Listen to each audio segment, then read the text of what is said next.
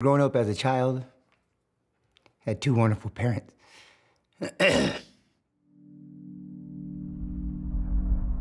My mother was a single mother.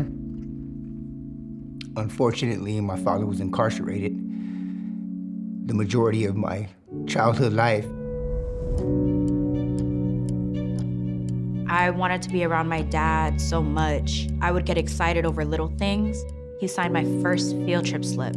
That was the first and last one. I was so young that I didn't understand where she was. I just remember picking up a phone to speak to her and seeing her in that orange jumpsuit. When they gave him that 40 years to life, I never thought that my son was going to be released.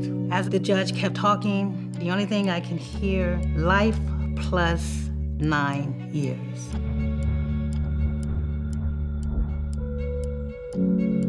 You kind of close yourself off because you know you have this secret and no one notices. When I got a little bit older, middle school, high school, that's when I started realizing how could you really make such a dumb decision and in a way abandon your family?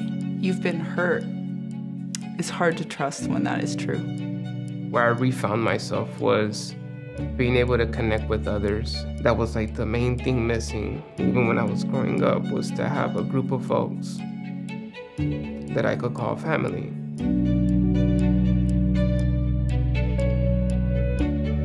I worked with hundreds of incarcerated youth because I see myself in them.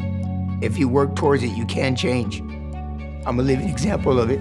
My life's work is working with other people like me. Talking about it feels like an important thing to do. We deserve to know that we're not alone in the world. I had to realize this is not the person I am and it doesn't define me. You are worthy and you are not what your parents did. You've seen a lot in your life and you tend to be like, okay, well, if I've lived through that, like what's next? How incredible it would be to turn what has been a negative experience into one that is positive. The fathers, the sons, the mothers, the daughters, the people that are in prison, they're our people. They're the people that we love.